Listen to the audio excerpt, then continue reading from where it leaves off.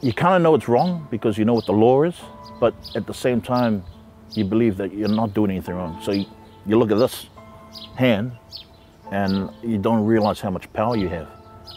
I do kind of like know, but you think that you've got it in control. But I realized that the best thing I can think of is when my sister asked me, when you hit your kids, do you hit them with love or anger? And to say that you're hitting your kids with love is not the real thing. And it's not really the truth, even though you believe it is.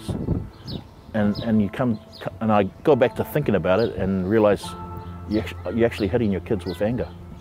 But I didn't know that. I didn't really click onto that at the time. Police? There was no police. That's why I say I'm part of that statistic that's unreported.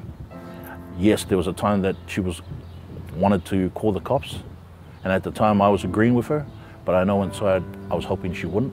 And it's funny, even that thinking that she wouldn't, and when she didn't, I still remember the voice inside saying to me, I just got away with it, you know? I just got away with it.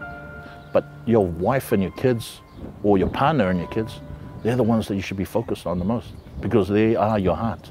They are your extension of you. And like, you know that if that turns to shit, when they grow up, they're gonna keep doing the same thing. And if you can't break that cycle, when are they gonna break it? When somebody dies? Yeah, look after your heart.